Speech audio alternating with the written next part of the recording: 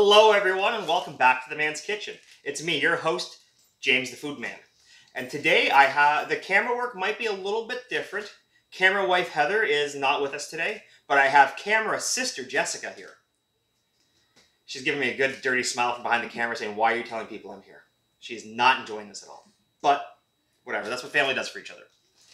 Now, today we're going to make a charcuterie board. And charcuterie is hipster beatnik talk for meat tray. That's really all it is. But you can get products like this.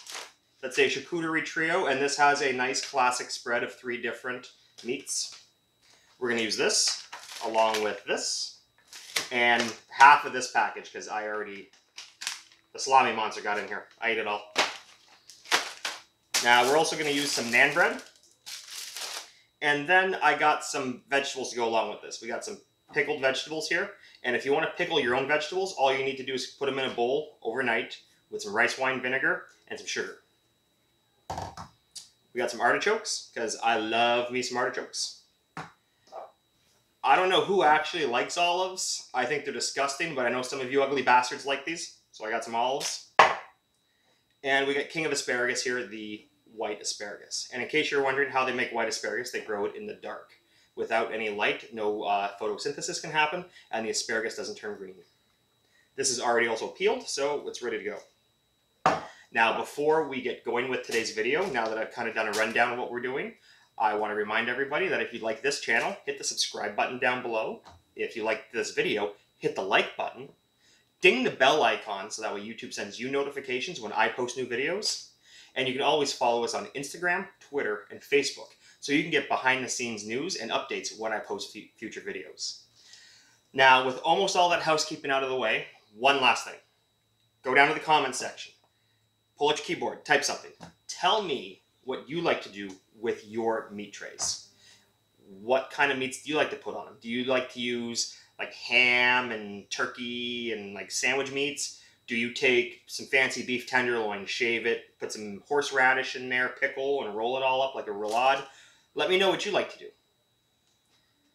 Now, let's get started with today's video, and the first thing we need to do is we need to get our asparagus grilled. So, behind me on the stove, I have a indoor cast iron grill pan. And I'm going to take out our asparagus. Whoa! Okay, these are a little on the mushier side. Not expecting that, but that's okay. So we're going to take these out. We're going to go to the... I'll be back in a second because I'm just going to pour the water out in the sink. I'll be back in 1 second. All right, so we have our white asparagus laid out on this plate. And we're going to add some olive oil. And a little pinch of kosher salt. And we're going to give these a little bit of a roll here around. You can use fresh asparagus. You can use green asparagus. You don't have to use white. I just thought white would be nice for today. Nice contrast. And we're going to take this over to the grill pan and we're going to pop them on. All right, so we're just going to place these on here. Got that nice hard sizzle.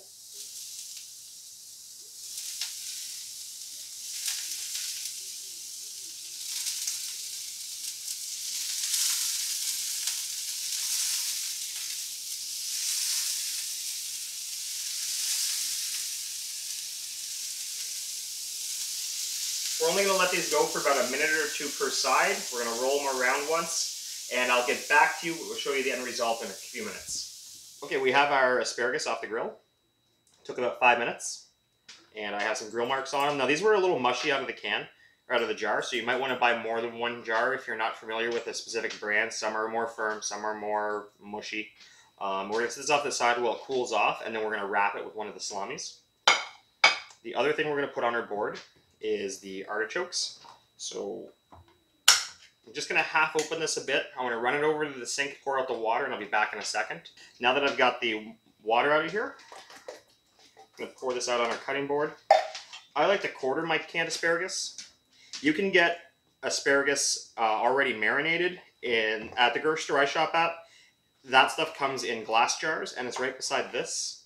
It's about the same price for half the amount. So I'd rather just get a can like this quarter them myself. And then we're just going to drop them in this bowl. We're going to go back to our kosher salt. Give a nice hefty pinch. Now, off camera, sister Jessica asked, why do you use kosher salt? Why do recipes call for it? And I said, have you ever tasted kosher salt? So we both put our finger in the box and licked our fingers. We went to the sink after and washed our hands. We're not animals. And she goes, I get it. So this was oregano while we're just chatting here. And we're just going to give this a little toss. Whoa! A little bit on me. And one on the floor for the dog. So maybe a little more oregano. I love oregano. But you might want to use parsley or maybe a pre-mixed seasoning blend. And we're going to put that right in here. We're going to clean up this board and we're going to start assembling stuff on here, and that'll be the next step. Okay, we're going to do the rest of our canned items first before we get into the meat. Now, this is not going to be hard for me to open. I already was playing with it. But if you don't have the strength to open this, you don't have a can opener, take the back of your knife. Don't use the blade. You're going to wreck your knife. Take the back of the knife, put this in your left hand, and hit it this way. And you're going to pop the top right off. Okay, so we'll grab a spoon. We'll grab some of these olives.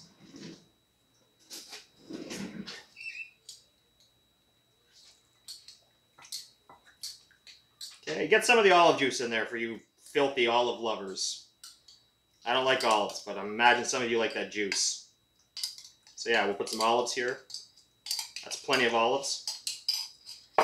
We've got our pickled vegetables. There we go. Got our pickled vegetables. We got our artichokes. And now we're going to move on to the actual meat part of this tray. So the first thing we're going to do is we're going to take our white asparagus. And traditionally you wrap this in prosciutto, but I'm going to use the calabrese, and I'm going to do that for one reason, is the contrast of colors. See, this has a nice, dark, rich, lush red, and the prosciutto, we'll open this up. The prosciutto's got more of this, like, almost like a leathery kind of brown, and then it fades to it, because it's got a fat cap on it that's delicious too. You want to eat that fat. So it fades to that white, and I'm thinking that the white on white, even with that contrast, isn't going to be enough. So I think that this calabrese is really going to add some nice color, and this is a hot salami, so this is going to add a nice heat to these. So we're going to put it in on an angle like that, and then we're going to roll. That way we get maximum coverage. And I'm not going to waste your time by filming rolling all of these. I'm going to roll these up, and then we're going to skip ahead to how we place everything else on the board. All right, so we have our asparagus spears wrapped in our salami there. We have a little salami left over. So we're just going to do like a little roll or whatever, and that's what we're going to do on the corner here. And we're just going to place the rest of our salamis here. And I tell you what I'm going to do is I'm going to time-lapse this for you so you can watch me do this in like 5 seconds.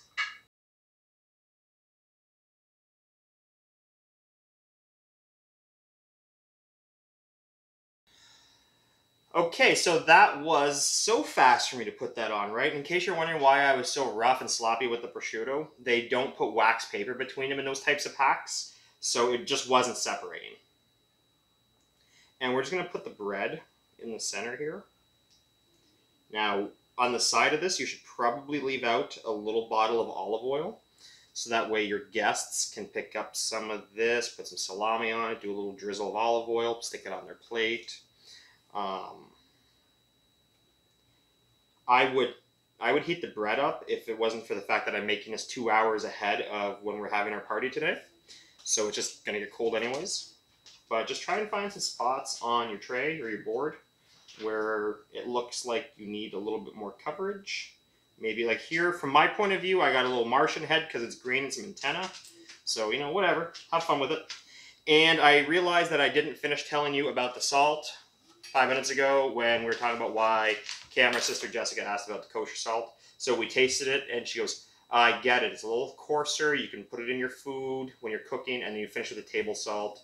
It's just better to cook with overall because you get more control when you pinch it than when you sprinkle a salt shaker. So anyways, I digress. Back to this. This is our charcuterie board. We've got some bread in here. We've got some salamis. We've got some pickled vegetables. And this is what we're going to put out as kind of the showstopper tray today. I have a bunch of other trays made up for a party we're having. This is going to be the woo tray. And if you put this with the vegetable tray from last week and the cheese tray from the week before that, you are going to have a buffet spread that your friends will talk about for weeks. All right, everybody, thanks for coming back to The Man's Kitchen today. I hope you enjoyed watching this video. I hope you learned something. I hope you had some fun. And next week, we'll do something different. We're going to get away from trays for a bit. I got an idea for something next week. It's kind of a little bit of an original creation here, and I'll show it off to you then. Until then, though, you have yourself a great week.